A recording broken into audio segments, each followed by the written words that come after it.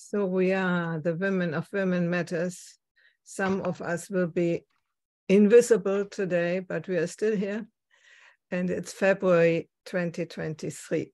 And for finding out what we will talk about today, we do a check-in and see what is present in the air, in the we space. And I would love to hear from Gertraud first, and then from Christine King, who haven't been here for a long time. So you get some more time. Give us an update. Yeah, I'm Gertraud, living in the middle of Germany. I'm just hopping out of the train from Austria. So it was 7 hours or so. Babysitting. So my daughter was away with her partner, was away for the weekend, and we were there with their kids, 5 and 8, and it was delightful. It was really, but now I'm exhausted. They are so creative, and yeah. So, and last time I was in a training. So I was in the Netherlands, and there was another one in Switzerland so I just had the weekend and then came back on Mondays, and one I wanted to be here, and then the train knocked me off my schedule. So I'm sorry, I intended to go, but it was not. But today I made it. The everything was on schedule. Yeah. I just came in, and so I'm not very much prepared for any topic, but I would hop along if there's any showing up, or maybe something comes up. Yep. Maybe I can say that I'm a coach and trainer, and and a proud grandmother. This could be a topic for some of you so we will see. Christine King. Hello, I'm Christine King. I live outside of Asheville, North Carolina, and I'm an Enneagram teacher, writer, learner, constantly. A subject. This is kind of deep, so I don't know, but it's where I am. So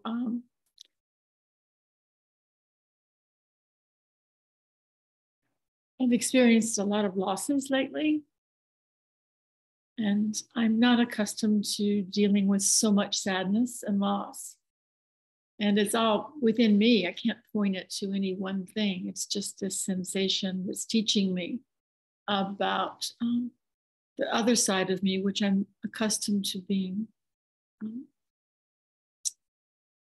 pretty present with my goodwill and moment to moment. And now I'm holding some losses that are difficult. And I'm got some support with how to do it. So I don't know, I'm not recommending that this is what you want to talk about, but that's where I am today. Will you give over to somebody else? Oh, right. Are they there? Victoria, are you there? Can I give over to you? Yeah, I'm here. There's a lot going on here. It's so there's a lot of noise and chaos. So I had my camera off. Thank you, Christine. It's good to see you. And or if we're recording and people are saying where they are, I'm in San Diego, California, and it's breakfast time.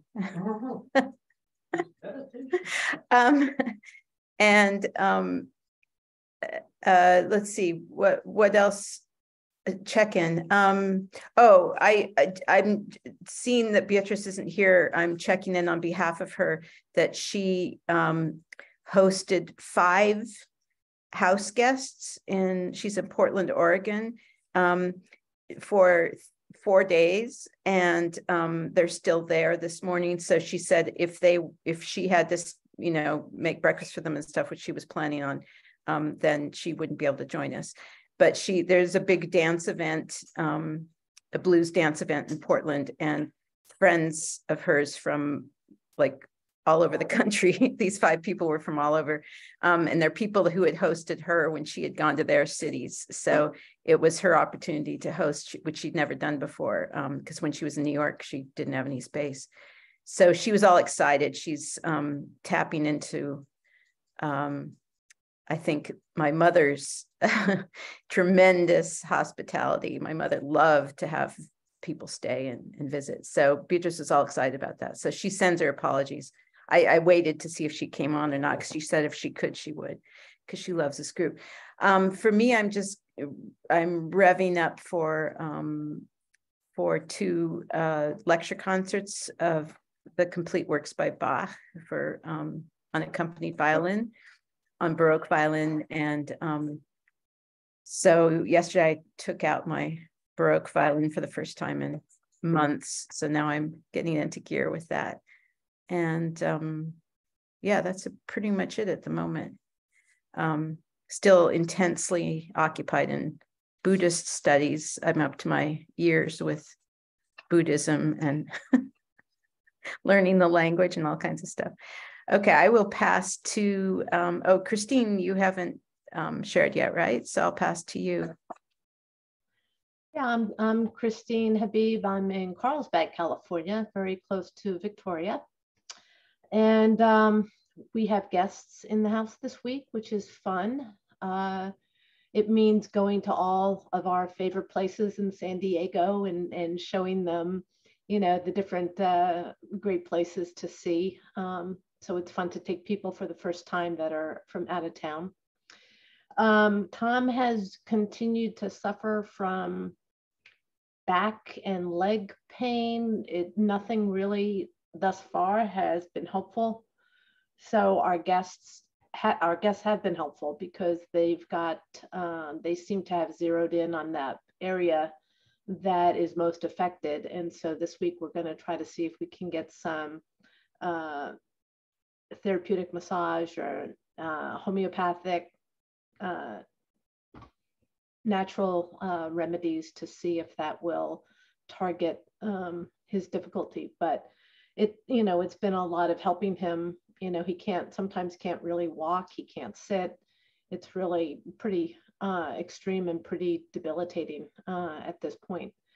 So that's why I just left for a second, because the doctor's office was calling. So I had to get him on the phone for the doctor's office. Yeah, last weekend I was up in Northern California with some friends, had a wonderful time. There's trees up there. They have trees, big trees, which I laugh because you would think that's not a big thing, but we have palm trees and they're not exactly the same. So I love going up there and being in the woods and walking among the redwoods. And it was just delightful. It rained pretty much a lot of the weekend, but we still were able to be outdoors, and it was lovely just hanging out with them. Yeah, so things have been good. I wish Tom was feeling better. It's just quite frustrating that nothing is really working a whole lot each day. He has to kind of get up and start moving and see how he feels, because he doesn't feel well in the mornings. So it's day by day with him. So that preoccupies a lot of my thoughts and hopes and wishes. So, but yeah, expect to have a fun week. Curious if Valentine's Day is a big thing in Europe, or is it not a big thing? So? Okay. For some people it is, and for others, like Carnival. Yeah. Okay. So I am finished. I don't have any particular topic to suggest. I think Hanali hasn't shared yet, has she? No, me neither. I would add, come in, because Valentine's Day for me has a special meaning, because when Mark came over to stay with me on Valentine's Day, we went to the Church of St. Valentine, which is here in Terni, and we did our commitments. And every year we went there again and renewed them. So that for me is special, but it's in culture, it's not really. Yeah, I mean, as far as you can use it for economic reasons to sell some stuff, that's, yeah, but it's not a tradition, Valentine's Day, while Carnival is, and that will be on Tuesday, no? Carnival. Today is 13th, Tuesday, tomorrow is 14th, Tuesday will be then 15th, 16th. Okay. It's next, Carnival starts next week, if you mean Mardi Gras. Yeah, and this is really tradition, but it's not always the same day. It's some different dates. Yeah, for me, checking in is, what shall I say? Life goes on, goes on, goes on. And there are some nice days, some days with, a little bit of problems, but it sort of doesn't bother me anymore so much as it did before. So I can say I'm quite okay, quite happy. So, and I would love to hear from South Africa. Thank you, Heidi. That's beautiful what you shared about you and Mark. It's really beautiful.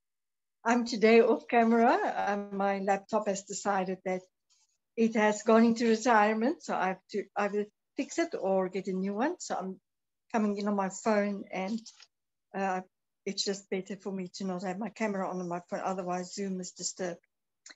I'm in Cape Town, South Africa.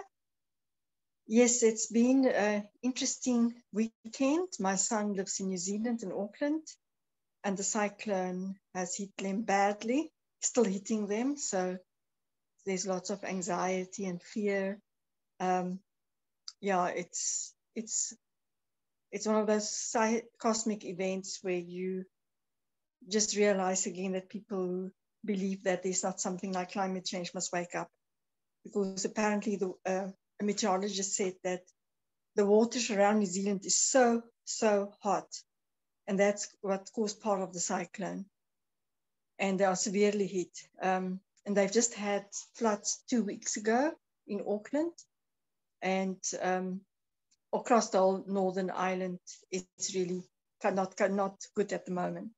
The waves, 11-meter high waves, for example, that's quite, it's like a tsunami. And then at the same time, last week with the earthquake in Turkey, I've got so many friends there. I worked so many times there. So my heart was really going out to them.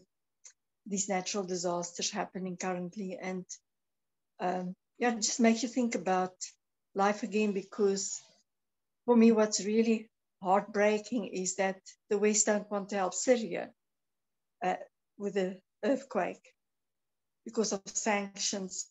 And I do believe that we must put our differences away if people are in trouble. And one of the rebel leaders reached out to the West and said, please help us. And nobody wants to help them. So it's quite sad for me. Those type of things almost make me wonder and appreciate also life. I see it also as sometimes something that reminds us of the beauty of life, that we must appreciate that and enjoy that and contribute to that. So that's me for today. I'm complete. Thank you, Hanneli. What you're saying and what we are witnessing in the world, at the beginning of this year or even last year, some of these, let's say, mediums I'm following, she's called Silke Schäfer. She is doing astrological prediction and so on. And she said, this will be a year of upheaval where Mother Earth will stand up and say, we are about to go into a transformation. If it is climate change or not, but it is Mother Earth saying you have to change something. And I don't think it's so much with if you drive a car or not, but it's more consciousness, in my opinion. And the question is, shall we talk about that? About the transformation which we think might be going on, and what could be our contribution or our attitude towards it, and what could we do to help or to escape or whatever? How can we handle the future, which seems to be coming in a certain way, let's say? Just as an offer, as a topic. Yeah. I've been hearing some lectures lately that are very interesting. They're taking a perspective that all of the cataclysmic events that are happening in the world right now are actually birth pangs. Mm-hmm. So it's the sense that the transformation is actually going to be something positive. So for me, it's been, I mean, I don't know where I stand on any of this, but it's a nice relief for me to hear lectures like that, rather than all this doom and gloom, and it's the extinction of the human race and the end of the planet Earth, et cetera. That this idea of birth pangs actually resonates with me, because I feel like there's a lot of like spiritual awakening happening that, say, 100 years ago wasn't the case. And so in a way, I feel like it might be true that people, where there is going to be a lot of suffering, a lot of destruction, at the same time, just as there's a lot of pain associated with childbirth, that's a necessary pain, but then it leads to something fresh and new and young and alive. So I just wanted to share that as an alternative viewpoint, maybe. Yeah, I want to add to what I said before. There it seems to be many people talking about that it is, we are going into a sort of birth process into a new humanity. I mean, Barbara Max Hubbard, about 10 years ago, she talked about it. In the meantime, she died. But, you know, many people have anticipated or are seeming to pronounce this. And I wonder if in this group, I have talked about Christopher Page, LSD and the Mind of the Universe, and with subtitles, The Diamonds of Heaven. And he has done 73 sessions. He is a professor. He was in comparative religions. And he did 73 sessions on high-dosed LSD and recorded everything what has happened. And towards the end, he was given a view into what will be the future. This chapter is called The Great Awakening and the Future Human. And if you have the occasion, it's really an interesting book, really interesting. I have the audiobook, and I have listened to it already 2 or 3 times. And then I wanted to have also the book, because you never find what you want to find in an audiobook, you know. And it's the same thing. He says it will be a horrible, let's say, destruction, but who will survive? This will be a new human, a different human that is not like today, you know, we have to fight against each other and the ecocentric thing which we are witnessing all the time. So it's interesting to listen to it. I mean, these are visions. If it's truth, nobody knows, but they were quite consistent in how he explains it in a very objective way, I would say. You know, he did the recording of all his sessions. Oh, by the way, there are also some videos on YouTube, maybe. Even with Roger Welch, he did, and Dupuy, they did an interview with him. Can you put his name and the title in the chat so we can... Roger Welch, you know, no? And John Dupuy, when you find this and his name, then you find the interview. Yeah, that would be a nice thing to listen to. It's when we see all this destruction, for me at least, it happens, and another person with whom I'm talking very often, having listened or read this thing, what he wrote about his visions, gives a lot of hope. You know, it's not that it won't be an extinction, not at all. A certain extinction, some things have to die for to be transformed and for new things to be born, like Victoria says. Now I am silent and write the name in the chat, and I give over to who wants.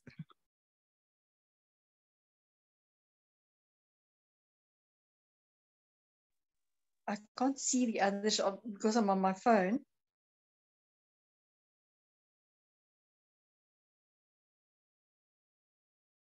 Go ahead, Hanneli, if you want.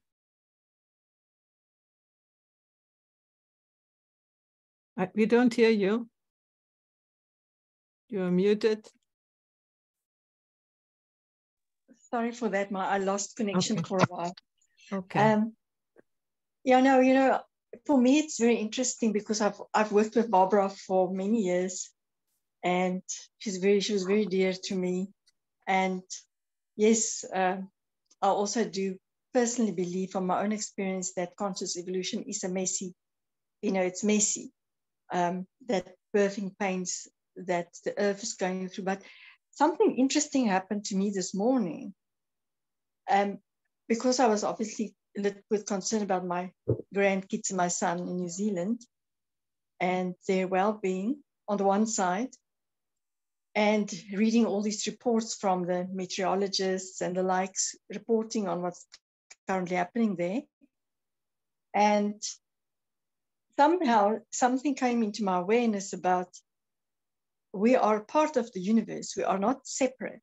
And it's all interconnected. If something happens in another part of the universe, it will affect us. So it's not only us here on Earth and our behavior and whatever we do, but it's also, we are part of a much bigger scheme of things. And now, as I'm saying, my body responds to it somehow. And yes, that always gives me peace and understanding and the likes. So I also, on a personal level, if you ask me spiritually, I completely agree and resonate rather with what's busy happening globally on all different levels. And I had a strong sense this weekend that it's also a reminder for us as humanity to come back to life itself, because we have removed ourselves so far away from life itself in so many instances. If you just look at what's busy happening in AI as well, it's all linked.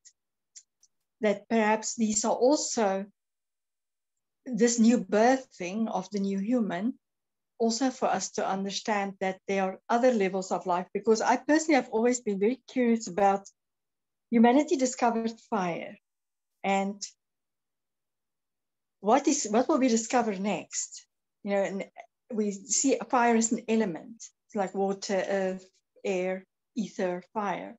What will we discover next? And the belief that I have in my heart is that it's like if you must be worthy for it, to kind of when I'm saying worthy loosely, that your state of consciousness, let me rather say that, must be of such a nature that you will be able to discover this new element, whatever that might be. And maybe what is currently busy happening all over the world in all different parts, in different areas, not only with the earth, but politics, everything, the pandemic, everything. Perhaps it is those birthing pains that's contracting, yes, that we can also, it's like a launch pad for us to a higher level of consciousness. But it's related to our awareness. So that was coming up for me. And this thing about the universe, there's something else going on in the universe, this that we can't yet perceive, that obviously will influence us as all. We're not a little dot in the middle of nowhere. It's all interlinked. I don't know if that makes sense. Thank you.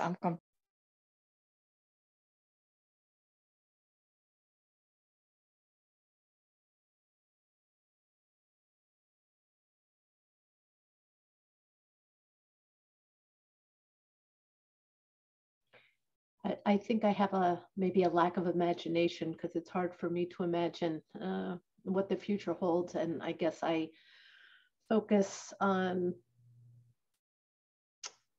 myself and where I want to be in my own future, and certainly more positive about that than, you know, where the human race is headed. Because obviously a lot of people predict we may not be around for that much longer if things don't turn around. If we can't turn things around, it's going to be hard just to survive. So, but I don't know. I mean, it's interesting. People have ideas about what's going to happen in the future, and I don't know how to prioritize or understand how people are making these predictions, and what predictions are based on people's ideas and philosophies or projections, and which are based on consciousness and evolution, which are based in science or myth or what. So I don't know, it's a confusing topic for me. So I think I just end up focusing on where am I headed, and try to be consistent with that. Yeah, I'm done.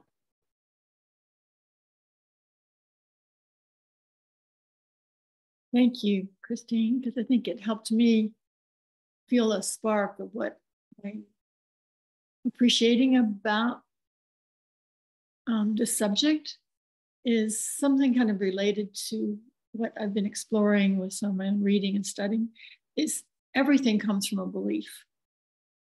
All those words that were so alive for us that you just mentioned, belief just kind of came to me as the bedrock underneath it. Where do we put our attention? And we usually put our attention with where our beliefs are forming themselves. And sometimes we don't even know what they are. But exploring that and noticing what our beliefs are and tracking from what we actually choose to pay attention to, then kind of gives us the possibility of feeling, how does that flow come to me and what are the beliefs? And I think that's the one thing that we don't have control over a lot of things, but I think we do control what we choose to believe. And it's humbling to me because I think so often we don't know what in the hell we believe. We just appreciate the things that come into our lives and how we address them where we don't appreciate them. So a belief that I'm appreciating in this moment is the fact that I do have big trees around me of many different kinds, and I'm kind of held in them. And then there's a creek down at the bottom. So there's water. All on this fragile planet, right? I mean, I happen to be very, very fortunate to have 7 acres. I don't know how we translate that in European measurements, but somebody will do that for me. But it's, to me, it feels like it's a lot of land. But so appreciating that, being outside more. I just noticed lately I was having some of the losses and challenges lately. I've noticed that my blood pressure just goes way up there. And so I can feel it and I take it and I go, well, the numbers kind of validate how my presence is. So another belief that I think I want to honor is being present in our body is the hugest gift. And this thing gives us trouble. But Hannah-Lee, sorry, I'm pointing to this for my executive function, my cerebral part of me. I think that gets us into trouble, but if we're present in our bodies, we can embrace the change, I guess. That's what belief I have. That really, really, the sensations in our body tell us more about our humanity than this executive function does.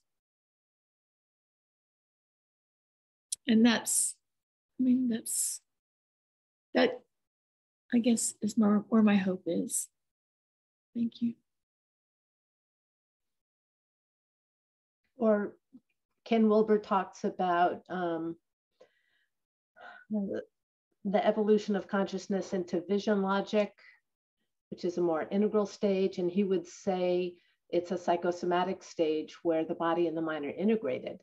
And you don't have to stick with the body and you don't have to just listen to the mind, but these two things are more fully integrated in a vision logic stage of consciousness where, not many people are there yet, but we don't have to necessarily prioritize one over the other as much as figuring out how they contribute to each other.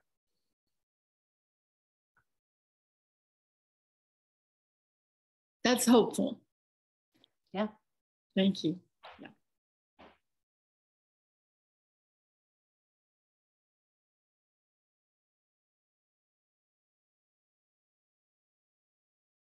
So let me make it maybe a little bit more practical. How are each of us hopeful about the future?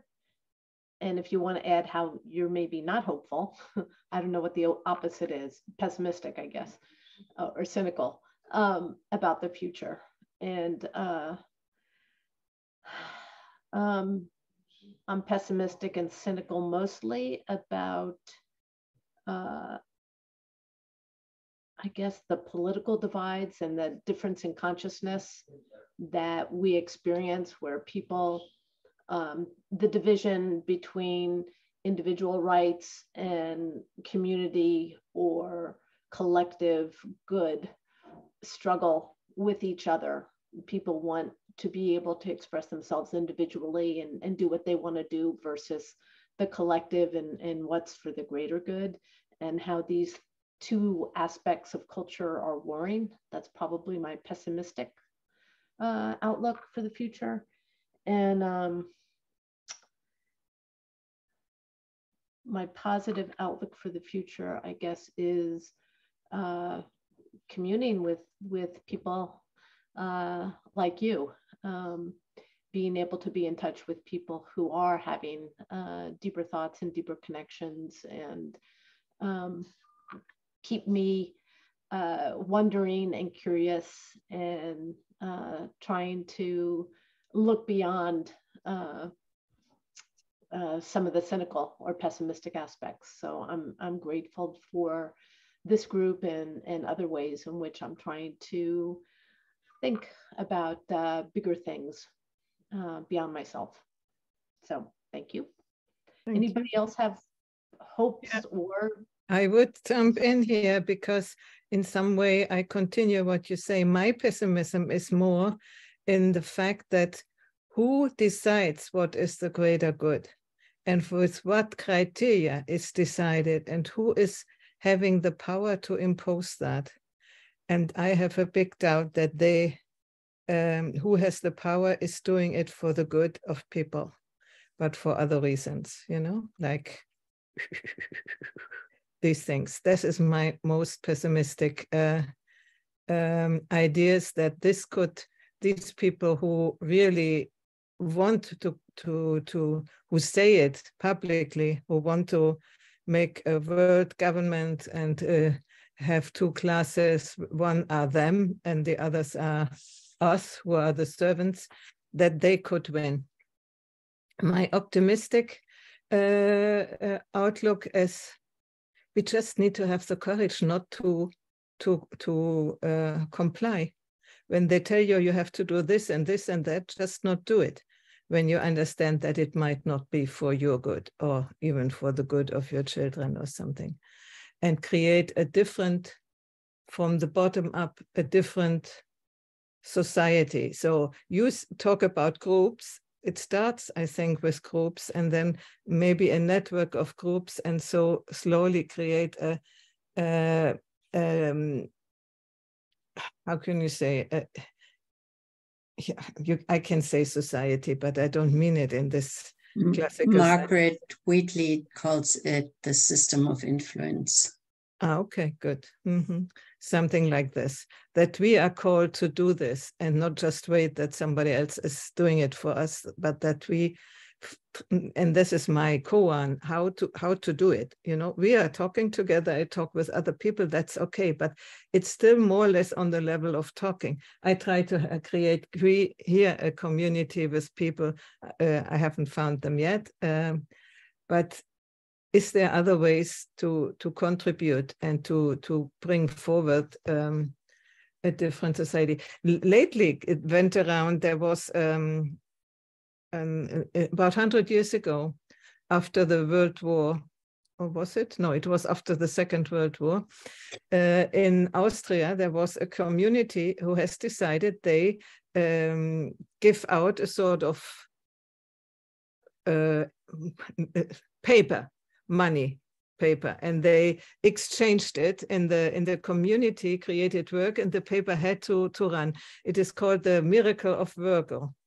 So a courageous mayor decided that they will, in this community, accept these papers as, let's say, as money, and everybody had work and they exchanged it, and they came out of poverty, and it was perfect with local, you know, local services. And afterwards, the banks had decided that it is a competition to their privilege of creating money, and they shut it down. So they fell down again into poverty. But there was the possibility and the proof that you can do something. It was shut down because somebody was more powerful, but maybe we find a way to create this sort of different society, which is really helpful. There is a film in German, so Das Wunder von Virgil. It's very nice, very, very nice, very impressive. So maybe it's also in English with subtitles, I don't know. Maybe it's Sorry, what's the name of the Gemeinde? Virgil? Virgil in Austria. W-O umlaut R-G. Write it down. Yeah. The miracle. What is it in English? Miracle what is it in English? I don't know if it is in English, but the miracle of Virgil. Virgil is the place, you know. It's a little city in Austria. It was or either during the war, I think it was during the war, and everything was destructed, and they recreated everything, and it was perfect. And he succeeded that with not only him, but many other cities then took the same route and did the same for them until they were completely shut down. So something like this is in my mind. How can we create a different society which is not governed by monopolists, let's say, you know? Okay, that is my hope, that it is possible to do something like this.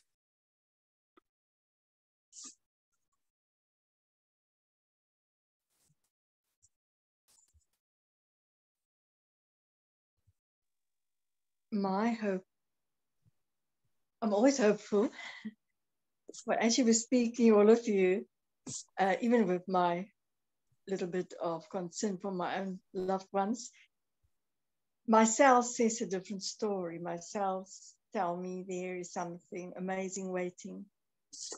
And I feel from my whole body.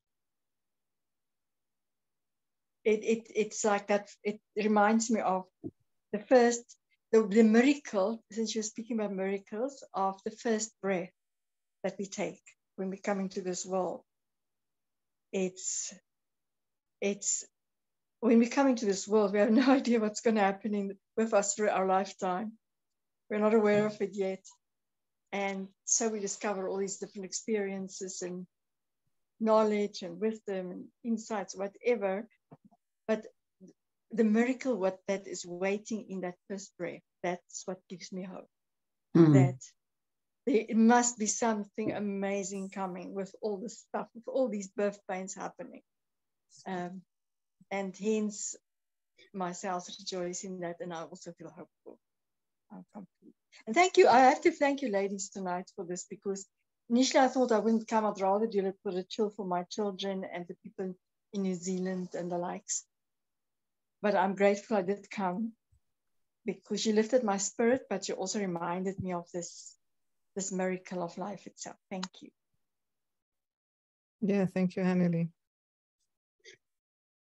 It might be so that these wonderful things which will be coming, we might not be around anymore, but maybe the children or grandchildren. You have them, I don't, but somebody will be around to live it. Well, I think what gives hope in life is faith. And I'm not going to get on my religious soapbox here, but thinking of people, yeah, what you just said, Heidi, it might not be in our lifetime, but I was just reading or hearing, I don't know, everything's a blur because I'm doing so much. But the idea of working towards a goal which one is not going to see in one's lifetime, but it gives one the hope and the purpose. I mean, so like Martin Luther King's last speech, I have seen the promised land. It's, and he didn't see it in his lifetime. He was, in fact, that was the night before he was assassinated, his last public speech. And, but and in the stories of the Hebrew scriptures, the Moses, for example, his whole life dedicated to this cause, but he himself didn't see the outcome. And I think that's very common, that we strive for something, but it's only really fulfilled after our death. But I think in the striving, in the hoping, in the faith in a future that's beautiful, that's worth living for and worth dying for, whatever that might be, that gives us the impetus and it gives us the courage and it gives us the energy to move forward. And I think in a way, I can't resist tying it in with my Buddhist studies, but the idea of the Buddha was that that he said, I only say two things. I teach two things: suffering and the end of suffering. And so the idea of the end of suffering, like nirvana, whatever, is not, very few people get to that point in their lifetime. But if they live their lives according to that idea of giving up, of letting go of craving, letting go of greed, letting go of hatred, then they're making the world a better place in the course of their own life. And then hopefully there's a momentum that continues in their children or grandchildren or the people whose lives they've touched. It spreads out. It's like dropping a pebble into a pond. And, the pebble doesn't get to experience the ripples that go all the way out to the shore. So it's, but it has a sense of, it gives a sense of purpose, I think, that to life, that then makes it worth living for, even if we don't see the results.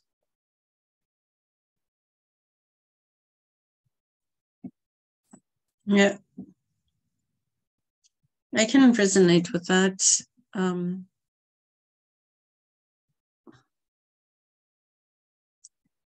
I don't know if I'm not so much in the business of hope or disaster.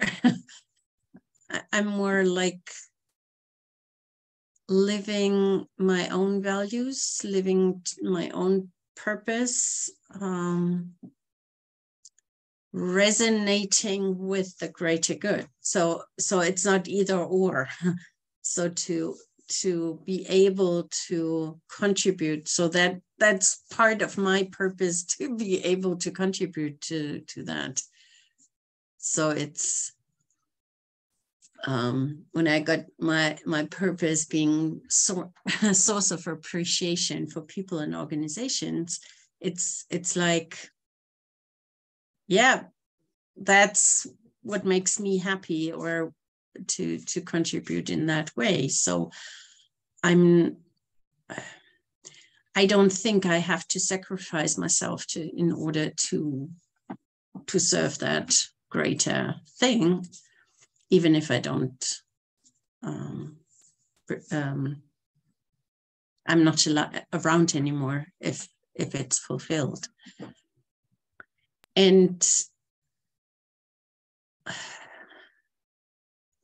I don't know if anybody of you knows Sam Keen, a philosopher and theologist. He wrote a book, Fire in the Belly, and that's about manhood, something like that.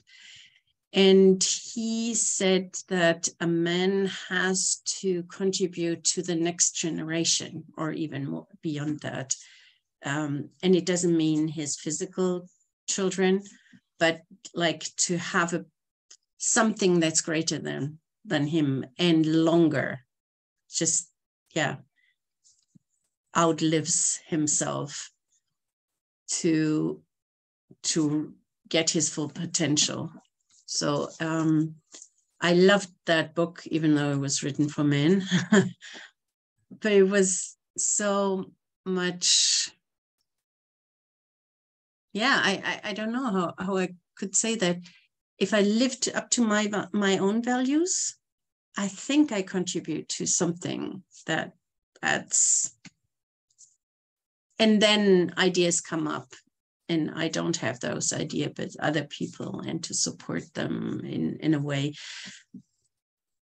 But there is nothing in me that says so, and I know that from the past, that I have to do this so to make the world a better place. It could be like gluing to the ground or something. So this I don't know. A friend of mine said she split up with her boyfriend because he was such militaristic freedom fighter. So this, as if I knew how the world has to be. So that's not my mission to dictate others how it should look like. So you are talking about ideology, so unerbittlich in German, no? Yeah. So yeah. So more like really living a good life, or Victoria said some of this, if I look how to not have hatred in my life and things like that. So I think people generally want good for others. And then they came through what they were brought up with, or trauma or whatever. And then they decide it's either them or me or whatever. So, yeah. Actually, I don't know. I think it's the other way around. I wish I could be more positive. I think that human nature, if not elevated, is animal nature, and animal nature is about survival of the fittest. And in spite of all the contemporary scientists that are trying desperately to prove, widespread altruism in animal species, I think they're fighting a losing battle, because it's there's much more evidence in animals and plants, for that matter. One has to look after one's own survival, even at the expense of other species or other beings. So I feel like it's a matter, and I've seen it in my own family.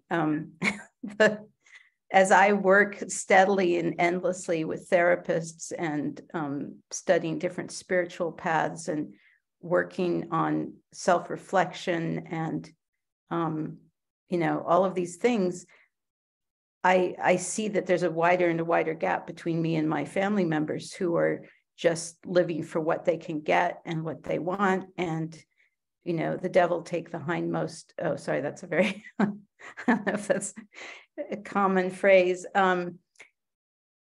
that I think we devolve unless we're committed to evolve. I guess that's what I would say. But this is probably a topic in itself. Is human nature fundamentally good or bad? Very old, controversial topic. Christina, I think you wanted to say something. Yeah, I was just going to say, I thought Gertrude and Victoria were kind of pointing to the same hopefulness about, living one's values or one's beliefs, that's their contribution and what makes them the most hopeful. Did I get that wrong? Is that what you would say, that's what gives you the most hope? Well, I think that's all we could do. Yeah, in that sense, Gertrude and I think are of the same opinion, the same belief. Good for you, Christine. Yeah, and to see my own daughters being mothers, so that makes me hopeful as well. To see how they raise their kids, and I know where I'm coming from. So this elevates I think, yeah. So I'm sure. Yeah, I mean, one of my daughters is working for UNICEF, and there's so much, and the other for Greenpeace, and yeah, they come. For them, something is very natural and very normal, which I had to fight for. So I'm pretty hopeful when I see them. And others in there, like friends and stuff. So I resonate with when you said, okay, when it comes to survival, and we didn't evolve from that, of course, then we are in that mode. I would say in red. Yeah. So then it's just adrenaline and just, yeah, fight, flight, freeze and stuff like that. So sure. But As I think we have come some way. Yeah. Okay. As Hanneli cannot see us, I would like to ask her because she doesn't know when to get in, if you want to say something to that topic. Yeah, to that topic, I'm simply hearing my heartbeat at the moment. Yeah, no, it's about what is, we started, what is your fear and what is your hope, something like this, and then that expanded. Yeah, I did share my hope. Okay, yeah, I did share my hope. Okay. Yeah, I did share my hope. Yeah. You want to add something? I don't know why, but I'm just in my mind's eye, I see a piano. So I see the white and the black notes. They both harmoniously create the sound, the melodies. I don't know why, but that's what just came up to me. So it's a both and situation. I think Gertrude, you also said that. It's whatever is happening, and there is the side of the optimism, the hope, the utopian type thinking or belief systems, whatever you want to call them. But there's also accepting whatever is happening. So it's both notes. It's not the either or, it's a both and.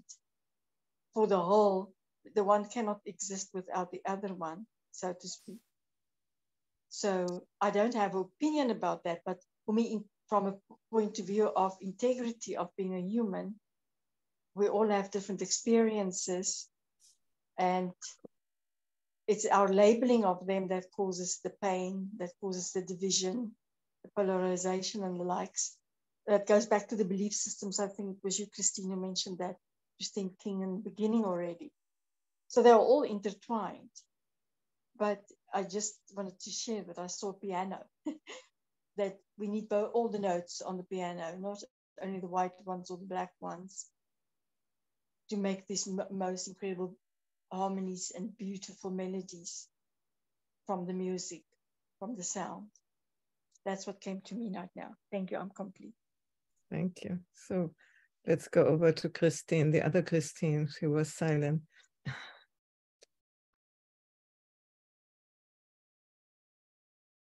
I feel like I'm kind of resonating with everyone in my way. Is this as if this was a puzzle? You know, I'm looking at a puzzle and all these pieces, and sometimes if you're doing a puzzle, which I'm not a puzzle gal, so I don't know why this is what my metaphor is, but I just kind of feel like there are pieces that are coming together from this conversation. It helps me not just look at the individual pieces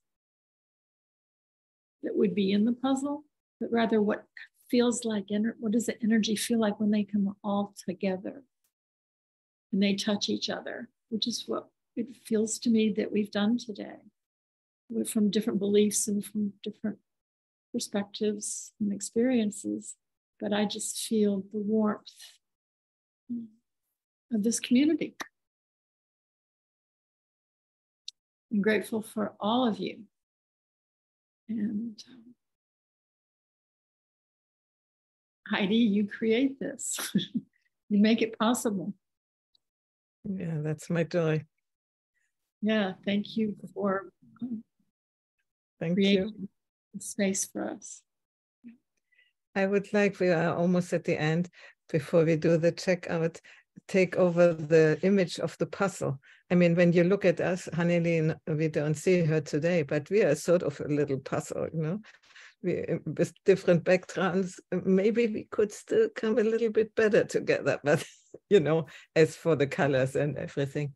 But for me, life is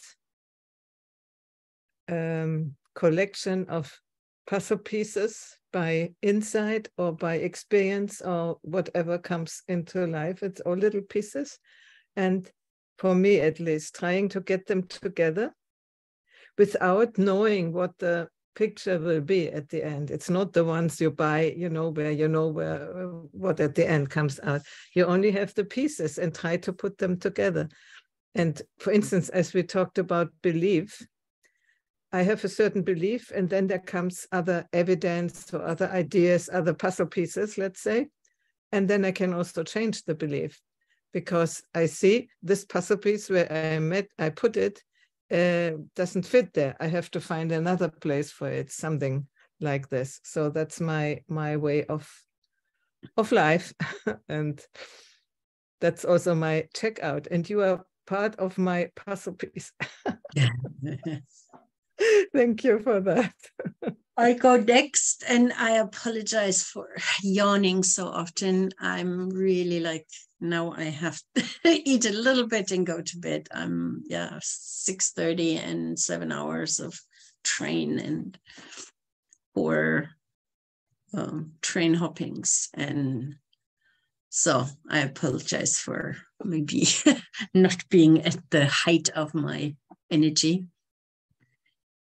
And I like it. And I thought of the puzzle that I started with my granddaughter yesterday, and we made it to get the corner, not only the corner, but the what do you call it? The frame of and everything inside is still very blurry. I don't know, but it will not be finished by me. So we started that, and I left, and they will. So that's kind of an analogy that you came up with. Yeah, thanks, ladies. At the beginning, I thought, what should I contribute to that? and I think we did a real nice puzzle. I have a, I'm sorry. I love that metaphor with the puzzle. It's kind of like, you know, what we've mentioned, you know, the older generations create a framework, they create some structure and boundaries, and then it's up to your granddaughter and people coming after us to fill in the empty space and decide what's going to be there. I love that metaphor. I thank you for today. I always end up thinking about these topics for days afterward and come up with other thoughts and insights. So I'm sure I will with this topic as well. I will not be here next meeting. I'll be on an airplane going to Florida and spending time with my brother and my sister, which we try to do annually. So going to warmer than California even. So that'll be nice. I'll be on an airplane, but I'll join you after that. So thank you.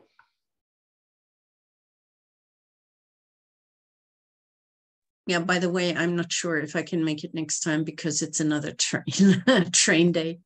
So I will see. I have another group that started at 10 o'clock, so I have to go. But I just wanted to say that my late husband, who was considered in art historical circles the greatest living connoisseur of Old Master drawings in particular, but Old Master art in general, was asked once, what is quality? Because as a connoisseur, he could discern quality from, less than quality. And his own definition was the greatest diversity contained within the greatest unity. And I really love that definition. And I still try it out when I'm looking at music or art or literature or anything. But I think even in our little puzzle here, I think that it's a beautiful definition because you get both the diversity and the unity, but they're unified and contained, and then you get something of quality. So that's my checkout. Thanks.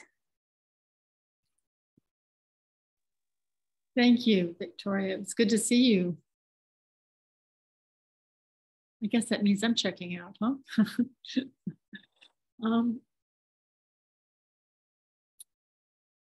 In a way, having that puzzle come to me was my checkout, I think. That was how I was holding this experience. So I don't want to repeat that discovery with words, that I can just only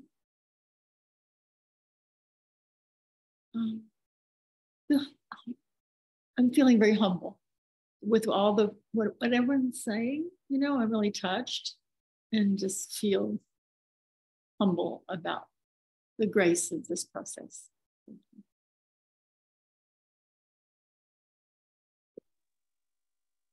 Thank you, everyone. Thank you, Christine. That was also so beautiful. When you said the word grace, it really went deep into my cells. Thank you for that. Bring that into this space. And thank you, everyone. Heidi, everyone. Like I said before, I'm deeply grateful I did join you today. And yeah, it's always very stimulating and also very nourishing. That's what I appreciate about this group and the diversity of our perspectives and experiences makes it even more beautiful. Thank you for that.